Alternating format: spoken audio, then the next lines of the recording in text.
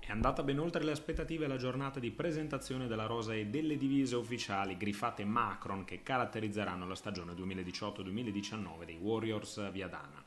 Oltre 200 persone, Macron Store di Viadana completamente riempite, grande festa che ha sancito l'inizio della quinta stagione dei Warriors pronti ad affrontare la Serie 1 con dichiarate ambizioni di centrare quantomeno i playoff.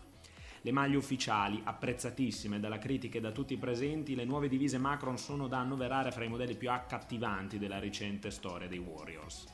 Su fondo blu scuro acceso la divisa casalinga si lascia notare per la presenza di un rosso vivo acceso a ricoprire le spalle. I due colori sono divisi e resi più nitidi da una piacevole linea di demarcazione bianca.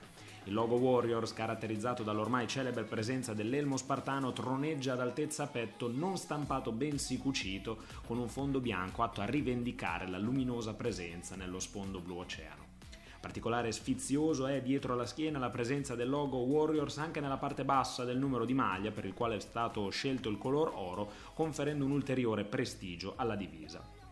Total Red invece la divisa da trasferta. Sviluppata su di una divisa rosso fuoco, i particolari in contrasto sono le linee bianche ad altezza spalle ed i numeri di maglia e le scritte scelti di colore blu scuro e caratterizzati da un effetto bucherellato. La squadra ha presentato ufficialmente anche la rosa dei 10 atleti a disposizione di Mr. Galasso che tenterà l'accesso ai playoff.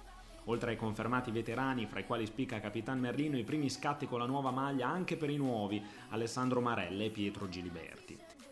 Due atleti di primissimo spessore per compiere il definitivo salto di qualità ed attestarsi nei piani nobili del massimo campionato italiano di wheelchair hockey. Soddisfatto del mercato il tecnico Galasso, che non nasconde ambizioni di vertice, chiede ai giocatori confermati di alzare il livello di gioco per poter provare ad interrompere il predominio veneto formato da Venezia e Padova.